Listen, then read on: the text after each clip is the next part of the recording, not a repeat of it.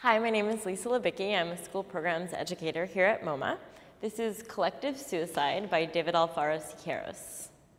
So usually when I bring students here, they immediately notice the sort of top 2/3 of the painting and how sort of crazy the paint application is. They notice these applied panels. Looking at this set of figures, students immediately notice they're on horseback.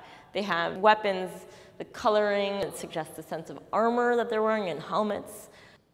We see a second population of figures. You notice that they have weapons too, but they're not directly engaging in battle with this group. Rather, the weapons have been turned on themselves. And we start noticing blood and that they seem to be committing suicide, as the title also explains. All of these observations together start building this very social and politically minded conversation about, okay, why are they doing this? And whether or not they've studied 17th century Mexican Spanish history, they can get sort of like a generalized notion of like two civilizations in conflict.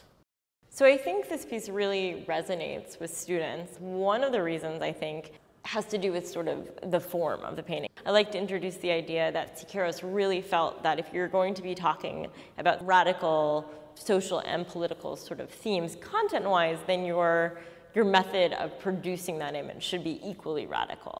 Secondly, on sort of like a different note, is like, hey, this guy was so politically engaged. He fought in the Mexican Revolution. He went over to Spain and was about to, at this moment when he painted this, fight in Spain's Civil War. And yet, in the 1930s, did he choose to paint about any of those things? No.